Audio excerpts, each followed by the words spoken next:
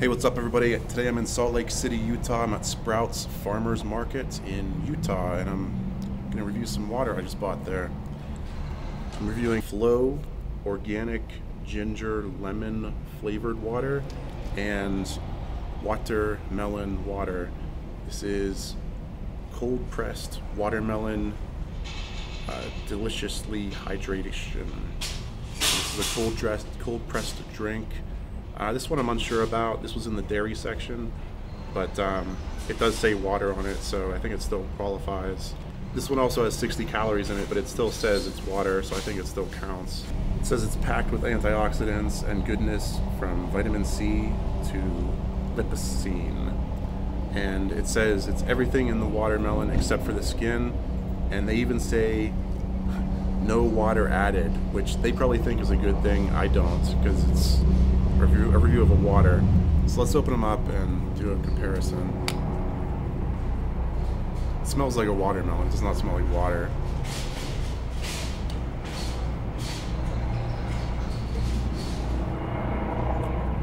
And it tastes like a watermelon seed. It doesn't taste like a watermelon. It tastes like more like the seed.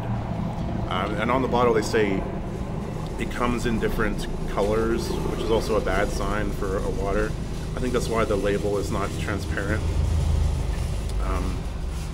The Harmless Harvest water, coconut water, also says it comes in different colors, which is normal, I guess, because watermelon would have different colors.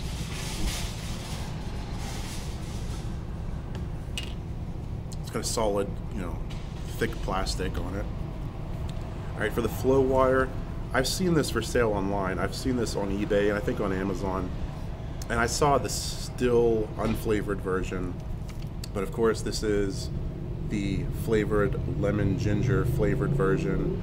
This was the only version the store sold, but I've never tried Flow water, so I wanted to try it out anyway. This has 0 calories, 0 carbs, 0 fat, 0 sugar, so that's all good. It's in this weird, weird container. I've had this, this kind of container before, but here we go.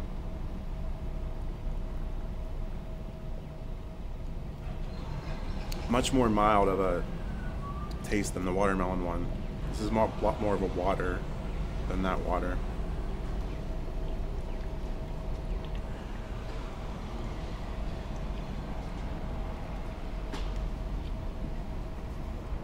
This tastes like water with stuff added to it. The other one tastes like just the watermelon, and that's what the bottle says.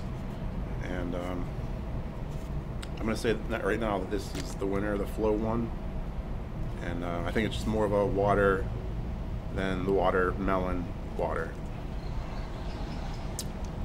A neat thing about this store is the